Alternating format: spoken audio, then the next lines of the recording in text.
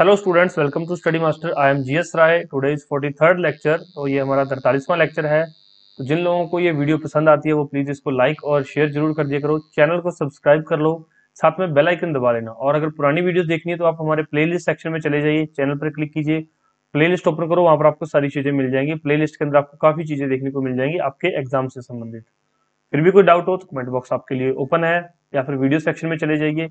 ये हमारी paid PDFs हैं। पेड पीडीएफ परचेज करने के लिए आप लोग हमें व्हाट्सएप पे कांटेक्ट कर सकते हैं। कोई डाउट हो तो आप लोग पूछ सकते हैं। चलिए पहला क्वेश्चन शुरू करते हैं।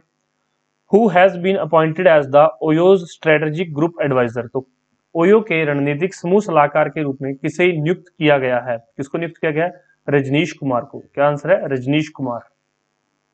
India and European Union have agreed to set up their clean energy and climate partnership.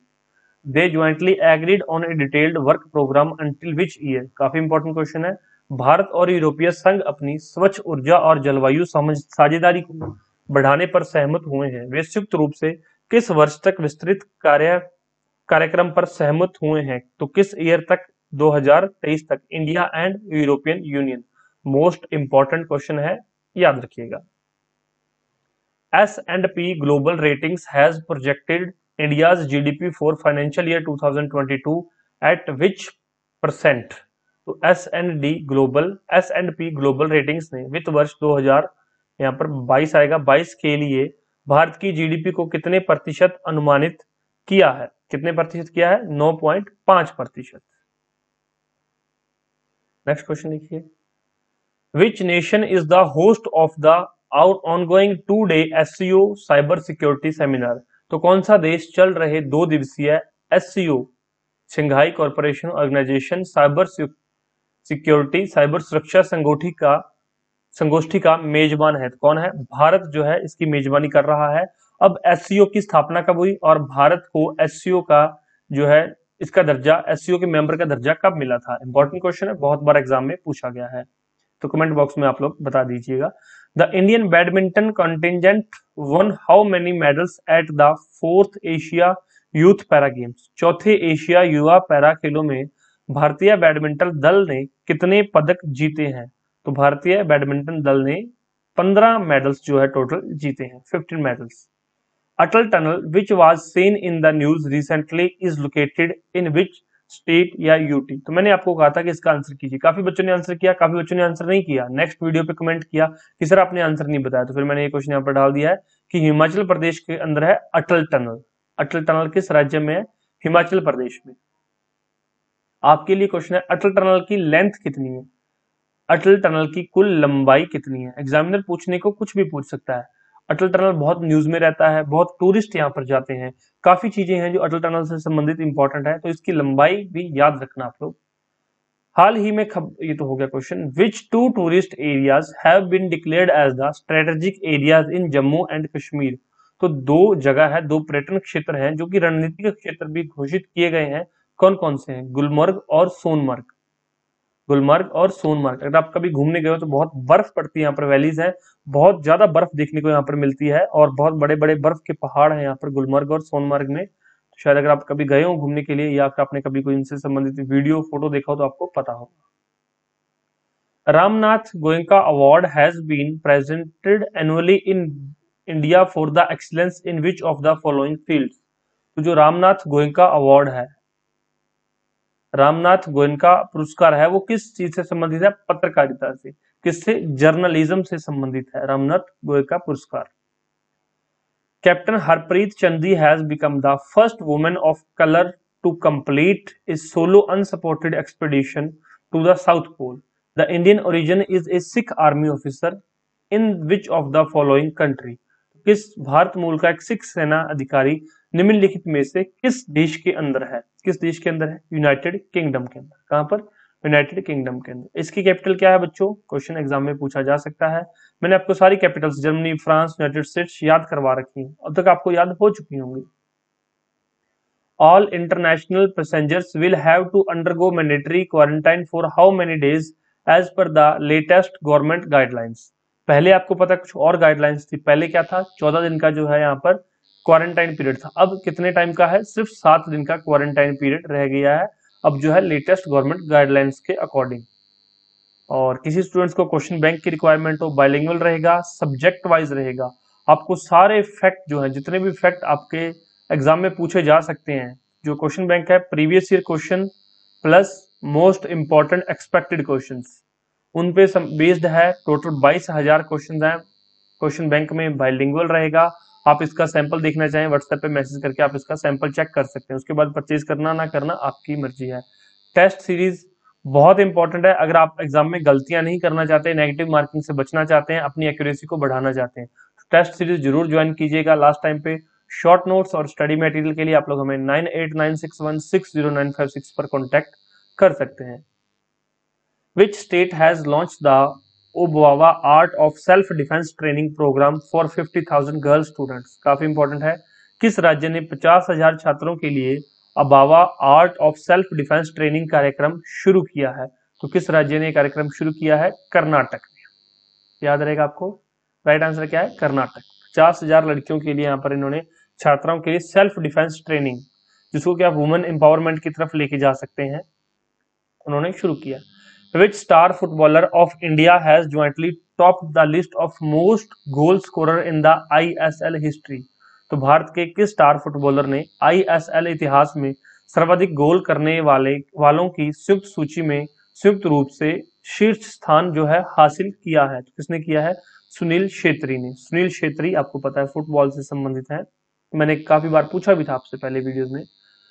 IIT Hyderabad has launched N AI based job portal, जिसका नाम क्या है? स्वराज एबिलिटीज। क्या नाम है? Swaraj ability for people with डिसएबिलिटीज with funding support from which bank? तो IIT Hyderabad ने, यहाँ पर देखो 3-4 क्वेश्चन कवर हो रहे हैं। IIT हैदराबाद ने आर्टिफिशियल इंटेलिजेंस बेस्ड एक जॉब पोर्टल लॉन्च किया है, किन के लिए? PWD लोगों के लिए। नाम क्या रखा? स्वराज एबिलिटी। क्या नाम रखा? स्वराज एबिलिटी। याद रहेगा, IIT Hyderabad AI based job portal Swaraj ability किनके लिए? PWD के लिए, पर्सन विद डिसेबिलिटीज के लिए। और इस जो है ये जो लॉन्च किया गया है, जो एक पोर्टल लॉन्च किया गया है, इसको फंडिंग किसके द्वारा की गई? इसको फंड किसने किया? कोटक महिंद्रा बैंक ने। किसने फंड किया? कोटक महिंद्रा बैंक ने। तो ये सारी चीजें आप लोग जो है फैक्ट्स याद रखेंगे। How much amount has been granted by ADB Asian development bank to the government of India through a sovereign loan in 2021? तो 2021 के अंदर ADB द्वारा भारत सरकार को सॉवरन ऋण के माध्यम से कितनी राशि प्रदान की गई है? कितनी राशि? 4.6 billion US dollars. The final match of the 2022 ICC Under-19 World Cup Championship was held at Sir Vivian Richard Stadium. In which country is this stadium based? तो सर विवेन रिचर्ड स्टेडियम में जो है फाइनल खेला गया, final match खेला गया Under-19 world cup का। तो अब ये पूछा गया कि सर विवेन रिचर्ड स्टेडियम किस राज्य में है या फिर किस देश के अंदर है, ये क्वेश्चन आपके लिए यहाँ पर पूछा गया। किस देश में है ये? Antigua and Barbuda. एंटीगुआ और बारबुडा देश के अंदर है ये। Which country will get weaponized drone for the first time? किस देश को पहली बार हथियार बंद ड्रोन मिलेंगे? भाई जो खरीदेगा उसी को मिलेंगे, Germany. Who has been appointed as the new foreign secretary of the government of India? Bharat सरकार के नए विदेश सचिव के रूप में किसे नियुक्त किया गया है? किसको नियुक्त किया गया है? मोहन क्वात्रा को। मोहन क्वात्रा को जहां पर foreign secretary of the government of India है। कई बार ऐसे क्वेश्चन पूछ लिए जाते हैं, जनरली एग्जामिनर नहीं पूछता, लेकिन भाई एग्जामिनर का कुछ पता नहीं है, वो कुछ भी पूछ सकता है, तो आपको हर चीज के लिए तैयार रहना है। जो बच्चा हर एक पॉइंट से, हर एक एग्जाम पॉइंट ऑफ व्यू से तैयारी करता है, वही एग्जाम में सक्सेस होता है। आपने देखा होगा यूपीएससी के लिए पहले कट ऑफ 115 120 तक जाती थी, 140 तक कट ऑफ जा रही थी, लेकिन अब कट ऑफ क्या चली गई है? 95 तक कट ऑफ रह जाती है। ऐसा क्यों होता है? क्योंकि एग्जामिनर कई बार क्या होता है, एग्जाम पॉइंट ऑफ व्यू से हट के क्वेश्चन पूछ लेता है। जो बच्चा सभी एग्जाम पॉइंट ऑफ व्यू के लिए तैयार रहता है, तो उसको जो है वो प्रीलिम्स क्लियर कर जाता है, वो एग्जाम क्लियर कर जाता है, वो जॉब ले लेता है। लेकिन जो बच्चा सिर्फ देखता है कि सिर्फ प्रीवियस ईयर क्वेश्चन किए और उनसे संबंधित ही आगे पढ़ा, ये चीज हर बार काम नहीं करती। हाँ ठीक है, 100 में से 10 बार ये चीज जरूर काम करती है कि प्रीवियस ईयर क्वेश्चन पढ़े और उनसे संबंधित कुछ आगे चीजें पढ़ी और आप जो है एग्जाम क्लियर कर गए। 10 बार तो जरूर ये चीज जो है लागू रहेगी, लेकिन हर बार 90% नहीं होती। ये बात ध्यान रखना, हर बार नए बच्चे जो है आगे आ जाते हैं, क्योंकि जो हर एग्जाम को अच्छे से देखता है वही जो है एग्जाम पॉइंट ऑफ व्यू को अच्छे से देखता है, वही जो सक्सेस ले पाता है। तो हर बार प्रीवियस ईयर क्वेश्चन काम नहीं करते, कुछ बार काम करते भी हैं, कुछ हेल्प आपको मिलती भी है, लेकिन फिर भी आपको हर एक पॉइंट ऑफ व्यू से तैयार रहना है। Which state chief minister has launch the उद्यम क्रांति योजना? तो उद्यम क्रांति योजना की शुरुआत किस राज्य के मुख्यमंत्री के द्वारा की गई है? मध्य प्रदेश के मुख्यमंत्री के द्वारा तैयार की गई है। अब मध्य प्रदेश का गवर्नर कौन है? मध्य प्रदेश का गवर्नर कौन है करंट टाइम पे? Which state has the first she auto stand setup? पहली शी ऑटो स्टैंड किस राज्य में स्थापित किया गया है? अगेन वुमेन एम्पावरमेंट की तरफ, आंध्र प्रदेश के अंदर। अब महिलाएं सिर्फ और सिर्फ जो है घर के अंदर रोटी नहीं बनाएंगी, घर के अंदर कपड़े नहीं धोएंगी, वो यहाँ पर ऑटो भी चला सकती हैं। इससे पहले पिंक बसेस का कॉन्सेप्ट आ चुका था, पिंक बसेस महिलाओं के लिए उत्तर प्रदेश ने शुरू की थी। बसेस के अंदर ड्राइवर का जो कॉन्सेप्ट है कर्नाटका ने शुरू किया था, और भी बहुत सारे ऐसे कॉन्सेप्ट है जो आ चुके हैं वुमेन एम्पावरमेंट की तरफ। तो कई बार क्या होता है, वुमेन एम्पावरमेंट के ऊपर लिखने को लेख आ जाते हैं कि वुमेन एम्पावरमेंट कैसे हो रही है, भारत के अंदर इस पे क्या क्या काम किया जा रहा है, आप कुछ सुझाव दीजिए, या फिर आप इसके हक में किस तरह से सहमत हैं। मतलब अगर महिलाएं बाहर का काम करेंगी तो घर का काम कौन करेगा? तो इस तरह से आप लोग जो है बहुत सारी चीजें जो आपको इस तरह से क्लासरूम प्रोग्राम में करवाई जाती हैं, वो आपके लिए बहुत इंपॉर्टेंट रहती हैं। अगर आप ये सारे पॉइंट आपके जो पैराग्राफ में लिखते हैं, चाहे वो मेंस का आंसर हो या फिर वो ऐसे हो, अगर इसमें आप ये सारी चीजें जो मैं आपको बता रहा हूँ ऐसी चीजें लिखते हैं, तो आपको एक्स्ट्रा नंबर मिलते हैं कि बच्चे ने बहुत सारी चीजें पढ़ी हुई हैं, इसको बहुत सारा पता है, इसको देश दुनिया के अंदर क्या चल रहा है पता है। इसी तरह से जो इंटरनेशनल लेवल पे वुमेन्स ने बहुत अच्छा काम किया है, जैसे गीता गोपीनाथ, तो वो चीजें आप लिखा करो। ऐसी चीजें ऐसे में आंसर राइटिंग में बहुत इनहांस करती है आपके आंसर्स को। मेंस के अंदर आपके जो अलग से क्लासेस दी जाएंगी आपको, जैसे भी ये क्लासेस दी जा रही है सीरीज, मेंस के अंदर भी आपको प्रोवाइड की जाएंगी, लेकिन अगर आपका जो है अच्छा रिस्पांस रहता है तब। अगर आपका रिस्पांस अच्छा नहीं रहता तो फिर पेड क्लासेस कर दी जाएंगी। Indian economy has been projected to grow by how much % in the current fiscal as per Asian development bank? तो एशियन डेवलपमेंट बैंक के हिसाब से चालू वित्त वर्ष में भारतीय अर्थव्यवस्था के कितने प्रतिशत बढ़ने का अनुमान यहाँ पर लगाया गया है? 7.5%, एशियन डेवलपमेंट बैंक के अकॉर्डिंग।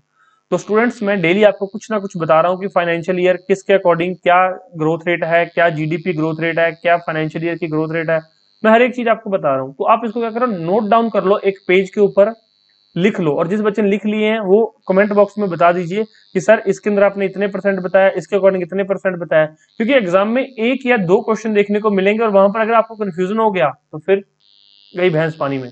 ठीक है, कंफ्यूजन नहीं रखनी है, रिवाइज करो 2-3 बार, तो आपको काफी चीजें देखने को मिल जाएंगी और सीखने को मिलेंगी। ठीक है, और ये सब चीजें अवेलेबल हैं, आप लोग ले सकते हैं, कुछ डाउट हो तो पूछ सकते हैं।